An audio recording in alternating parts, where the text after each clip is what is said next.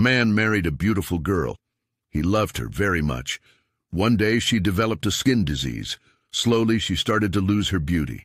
It so happened that one day her husband left for a tour. While returning, he met with an accident and lost his eyesight. However, their married life continued as usual. But as days passed, she lost her beauty gradually. Blind husband did not know this, and there was not any difference in their married life. He continued to love her, and she also loved him very much.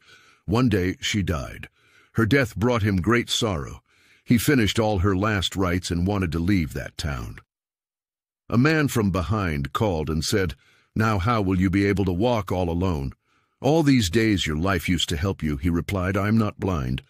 I was acting because if she knew I could see her ugliness, it would have pained her more than her disease.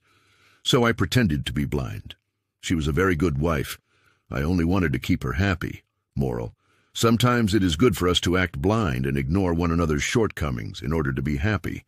If you're not following me, you might miss out on seeing me again. But if you are, congrats. You're on a journey of continuous growth.